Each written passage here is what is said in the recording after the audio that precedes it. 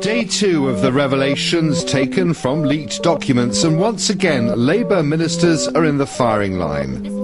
It's been revealed that the Hull East MP John Prescott has claimed thousands of pounds in parliamentary expenses for repairs to his home in Hull. £25,000 over 4 years. I think the reporters misunderstood the system. And according to today's leaked report, taxpayers' money has been used to keep it that way. £75,000 on a central London flat.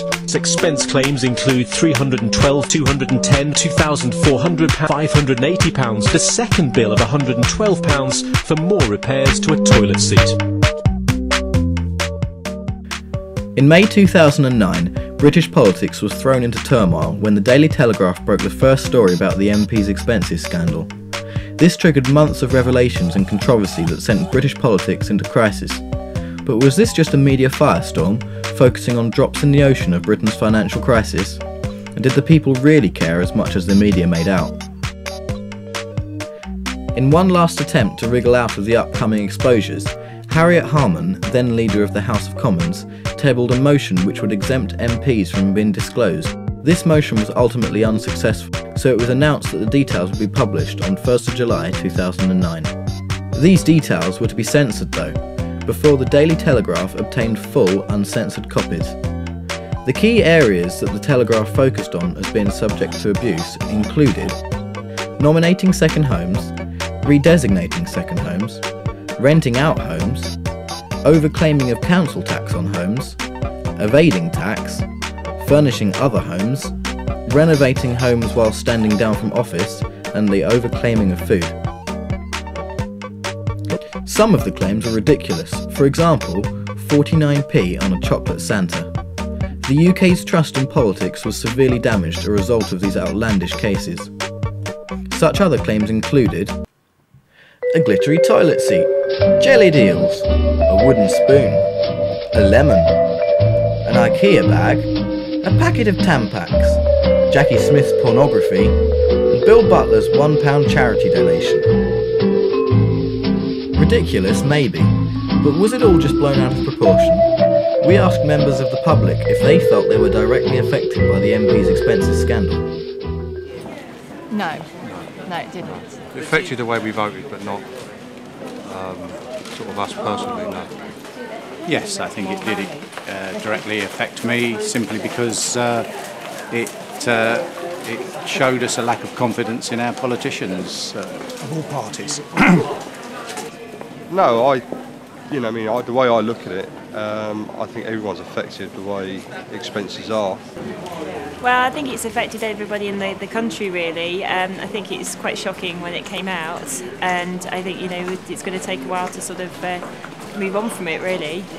Well, I don't think it directly affected me, but I think it has possibly made us trust less the politicians around us, because we trusted them to make our country better, but instead they waste taxpayers' money on things like duck houses, and yeah, it's just not good. General public are the losers, and I think that they've ripped everyone off. So you lose a lot of faith in politics.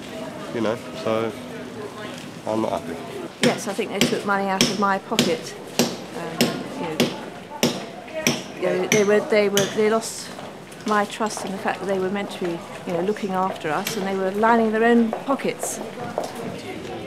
No, not directly, not within my family household, although it was something we talked about. Due to the public's keen interest in this event, the media was affected in certain ways. Welcome to Question Time. Tonight, we're in Grimsby.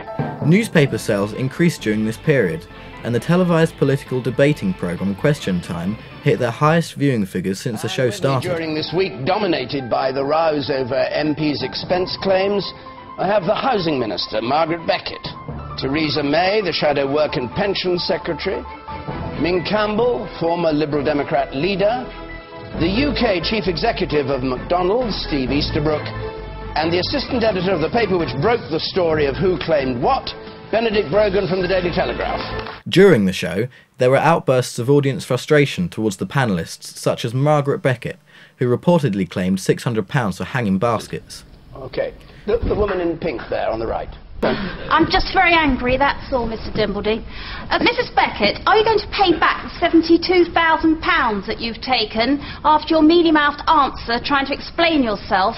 And Mr Campbell, how the hell do you get through £800 a month on food? So evidently, the public cared a great deal.